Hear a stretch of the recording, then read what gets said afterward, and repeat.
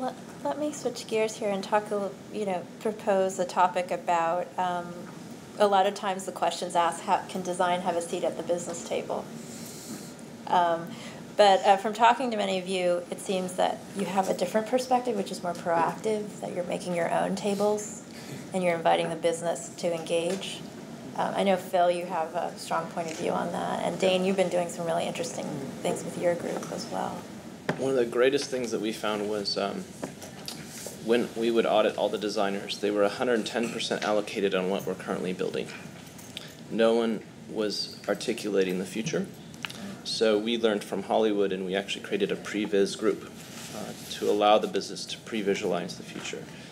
What was helpful in that is it allowed business leaders to talk on experiential terms. We realized that when they would come together and make decisions on spreadsheets alone or on other tangibles, what was lost was the empathetic future of the customer. And so by putting things into even narrative terms, they were more equipped to make better decisions. So for us, it's been more of a proactive stance to say, what do you think about this? What do you think about this? And just by creating an affordance of time for the designer to do that, it made a huge difference. So by running this group like an agency inside the company where we were the only client, it gave a lot of exposure inside to allow those conversations to happen. So in a sense, creating the table. My comment was just going to be like, there shouldn't be a table involved. Like, nothing really interesting happens around a conference table. There's conversations about other people doing interesting things, but my team always laughs because when we tend to move around in the campus a lot, and whenever our conference room gets moved, the first thing I do is I ask facilities to remove the conference table because it just is an inhibitor to collaboration and like interesting conversation. Yeah, I'll double down on that. There's I don't know, for whatever reason, for the past 20 years, I've sensed this fixation in the industry to get the seat at the business table, right? I mean we've kind of pined for that for I think a long time, and I think there's great value in that. I mean I don't think it's either or you can or you shouldn't proposition. I do think actually you should understand why you want the seat at the table, and then also frankly. When you're at the table, what should your behavior be? I coach a lot of teams around, once you're at the business table, you're not there just as a designer. Your unique point of view is about bringing the design conversation to the heart of the business, but you should understand the business, and you shouldn't wait for the design conversation to then start to suddenly lean in. Unfortunately, I've seen too many designers miss the opportunity to influence a total or bigger business proposition because they've kind of waited. And so, unfortunately, their seat becomes one where then the business leaders walk away from the table and say, well, why did I have the designer at the table, right? So I encourage people and teams to understand why they want to go sit there. And when they're there, what frankly looks like really contributing behaviors and discussions to the business president or whatever that might be. But I also encourage the design teams to go build your own table and attract the business to you.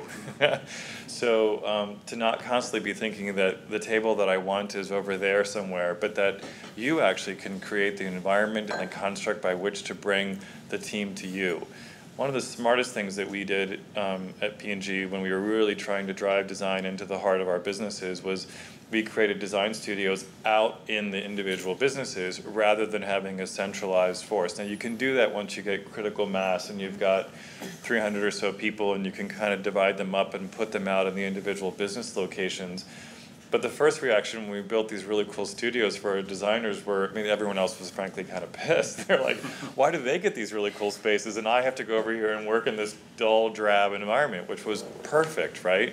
Because you'd set your high table up and everyone would want to come in and work with the design team. And so suddenly you're not just having design conversations in the design studio, you're having business and brand discussions. And so I often love coaching teams on making sure that they understand why they want to go sit at the business table, to not lose their discussion or their kind of unique point of view as a designer, but that is not the end-all, be-all goal for you, that also creating your own place where people can come and frankly utilize design thinking and different things that you mentioned to kind of solve the larger business thing is also a very admirable, if not necessary, task. So.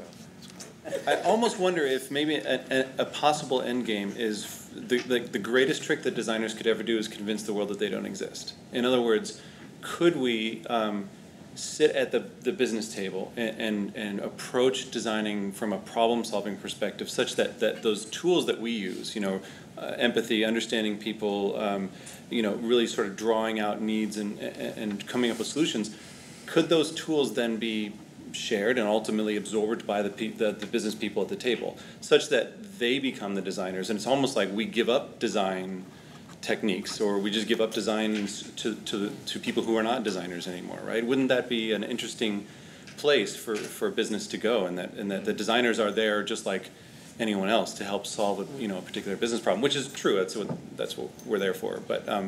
But I think that would be an interesting sort of perspective, is to get people to think about design in a way that is sort of very natural and just the way they work.